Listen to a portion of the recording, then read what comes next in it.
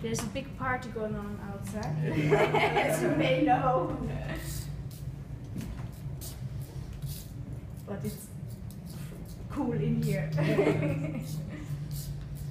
So now I have to mix the oil very well with the pigment, because the pigment doesn't dissolve in the oil.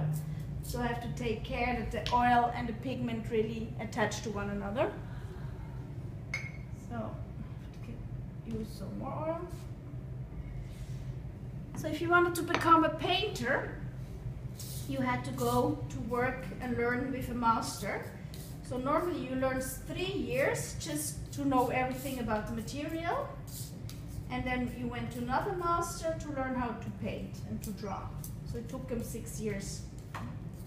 Yeah, 3 years for knowledge and 3 years for the skill.